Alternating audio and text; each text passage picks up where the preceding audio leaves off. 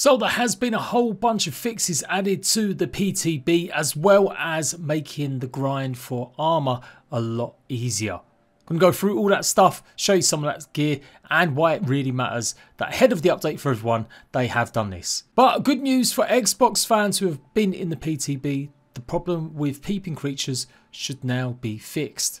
Pretty much if you scanned certain creatures it would crash the game, namely the bees, but it looks like that has properly been fixed now. They've also fixed the crash that was happening when equipping main hand weapons.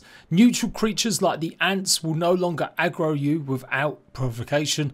Basically, people reporting that red ants were attacking them even while wearing red ant armor. There was a lot of problems with memory running out or warnings, basically environments and maybe some bugs appearing blacked out. That looks to have been improved now. Although actually it says it's more to do with the building lamps, so it should stop crashing, especially on the Xbox One. They've also added a whole bunch more grubs. Apparently they're going to be spawning in a lot more damp areas, and they've increased how much actual grub hide you get from digging them up. Oh my god, yeah, there's quite a lot. There's definitely quite a lot. So now when you kill them, you should get at least 3 and in some cases up to 8 pieces of grub hide.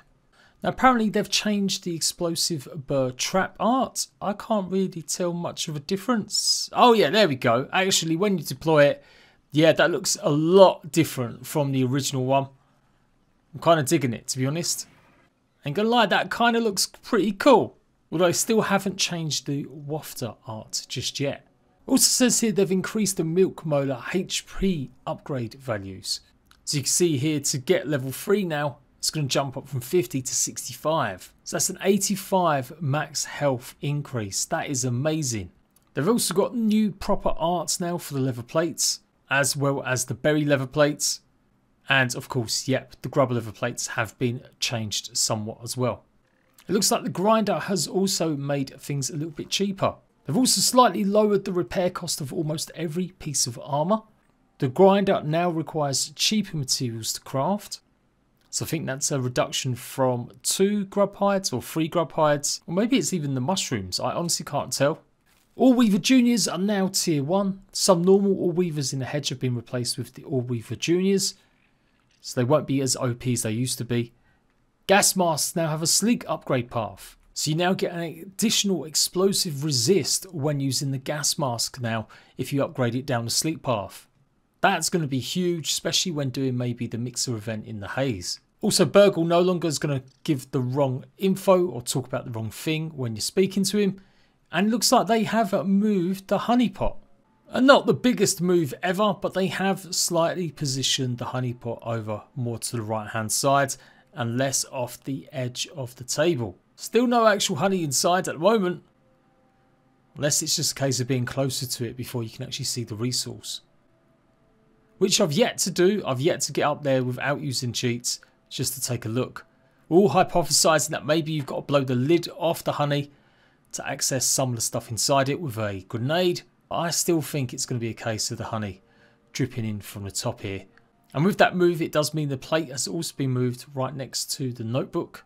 But the can is exactly the same place it's always been. And so is this plate. It looks like they've also reduced the aggressiveness of bees. Or the range of them at least anyway. It's been reduced by 50%. Daggers are no longer going to revert to chopping damage after upgrading to +6. And Pollet turret ammo has a higher velocity. Now that's one we can try out since I've still got my turret right here. So it certainly shoots a bit quicker, but it's still just a wee bit too slow to actually fire. I think that was what most people's complaints were, that you just weren't getting enough out of it. And definitely I feel like the aiming could definitely do a bit more work, as it just doesn't seem to be hitting anywhere close to where the actual marker is. Apparently gaining a small chunk of stamina with Parry Master while exhausted will correctly fully restore your stamina after exhaustion delay continues. And if you enter the turret from third person camera, no longer having the aim cursor offset when in the turret. Got some new audio when holding a charcoal torch. It's meant to be a bit more of a sort of burning sound. And the ASL interface graphics no longer stretch vertically on some languages. So hopefully that's put to mind at ease some players that felt the grind for the armor was just too much. Specifically getting hold of all of the grub. It's pretty easy to go and get loads of berry. And even the pupa, relatively how much you need isn't that hard. But certainly the grub level was something that I think definitely needed a boost. And we've definitely got that now. There's grubs absolutely everywhere. Getting a chance between 3 and 8, I think it's done a really good job. There's still so much yet to still discover about this update. How these raids actually work, defenses for each and one of the mixers properly, and so much more. So I'll be there every step of the way. As soon as we get news about the update, I'll let you guys know. We think that it is still going to be just a regular 1 week cadence. So the update should be going live either Wednesday or Thursday. But I personally feel like they could probably do with it being in actual TBB another week. Just to help get more reports of balance, more testing done, and see how that really goes. But I've got a feeling they probably will just launch it for everyone. So no times, no exact dates on that, but as soon as we hear, I'll let you guys know. And once the full update is here for everyone, I will do a special patch notes video taking into account all the changes they've made during the PTB. And look out for more fresh guides, taking a look at all the new stuff they may have added by then, or any other big changes to the armour. I'm sure it's still going to need some work. That's why I've not really done any armour guides just yet. I'm still waiting for the final update.